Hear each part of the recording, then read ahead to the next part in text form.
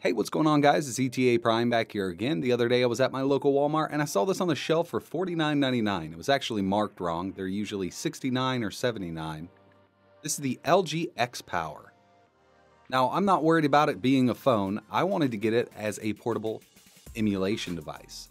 I have an iPhone that is not jailbroken, so I can't get any emulators on it. 4100 milliamp hour battery. 8-core Mediatek Helio P10 CPU at 1.8 GHz, 2 GB of DDR3 RAM, 16 GB of internal storage, 5.3-inch IPS 720 display. Now this looks pretty cool for a little emulation device. The GPU is a Mali T860 MP2. Let's go ahead and get it out of the box. I'm going to get it set up and we'll run some benchmarks in Android.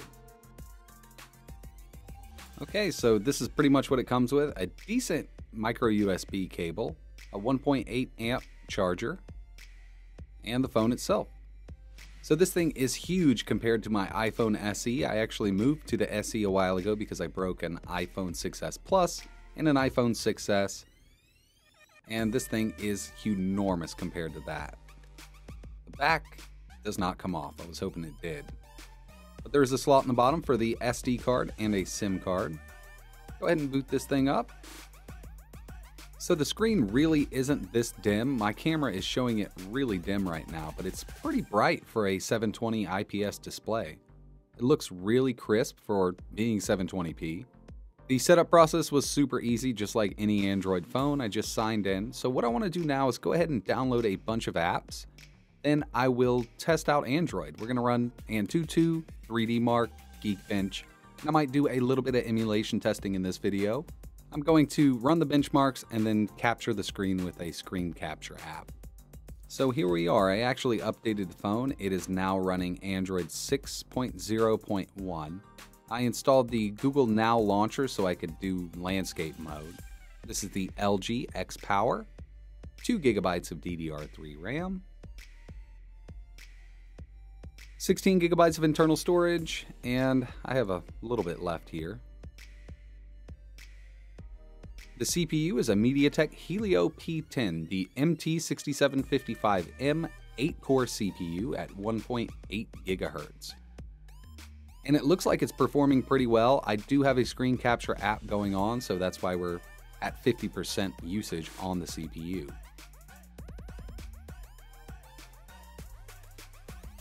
1280 by 720 IPS LCD display, 5.3 inches, an ARM Mali T860 MP2. It does OpenGL 3.1, 1.1, 2.0, all that good stuff. Let's go ahead and check out Antutu. So I ran this twice. It's a 45,440. Really not that bad for a $50 Android phone. I was actually expecting around the 30,000 score. The CPU and the 3D is really good for the price. We're going to check it out against some other phones. So these are very expensive phones. You have to keep in mind that this was $50. So the iPhone 6 is at 80,000 and we'll go down. I have 45,000 on this thing. Looking pretty decent for the price here.